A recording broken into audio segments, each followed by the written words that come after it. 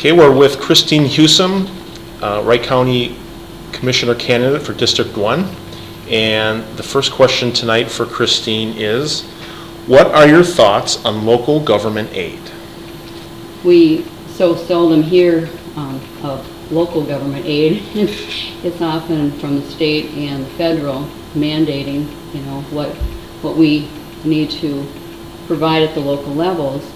And I believe, I guess, that most everything should first come from the family and then from the churches and then the community to provide aid for people in need.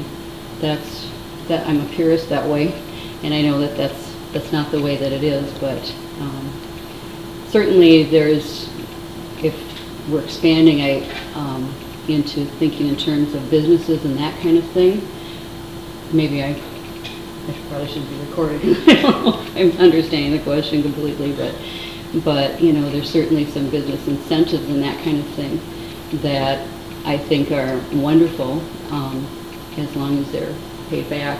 Sometimes there's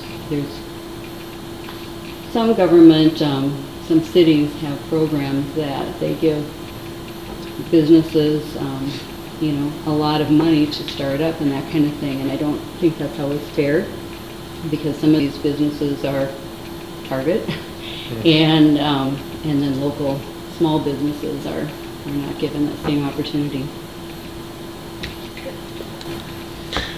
And our second question, a Wright County resident comes to the Commissioner Board and complains that the activities of a nearby business is creating noise and traffic issues late into the evening on weekends.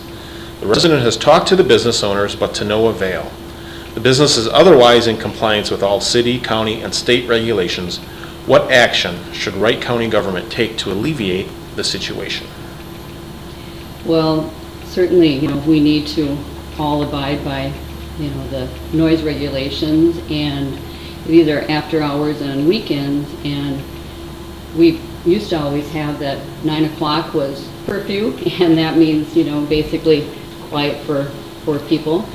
And I would probably, as a commissioner, before I talk to the sheriff's department or the local police department, I would probably go and talk to the business owners and, you know, say that this complaint has been waged against you, and you know, we need to take care of it, because it's disturbing.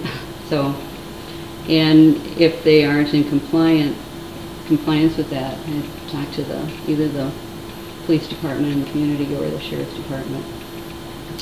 They need to handle that and issue a citation. And if that, you know, I may have to appear in court, unfortunately, but you know, my hope is that people are more, you know, reasonable than that, and they wouldn't go to that level.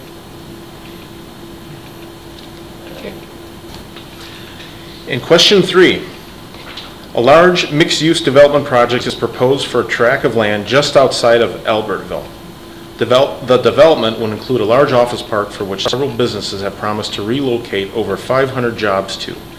Additionally, the new commercial and residential development would increase Wright County property tax base by upwards of $1 million a year. The only obstacle in bringing this project to fruition is that one of the landowners of the proposed site does not want to sell his land to the developer. What are your thoughts on what the role of the county should be in resolving this situation? I guess the first thing is why this was developed without getting the agreement of the property owner to sell his property in the first place. That would be the first question.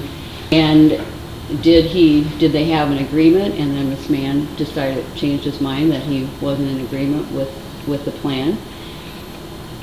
And then if he did, you know, the property owner, or the proposed business would have to, you know, find out, you know, what are the obstacles? Why did this man not want to sell to the county?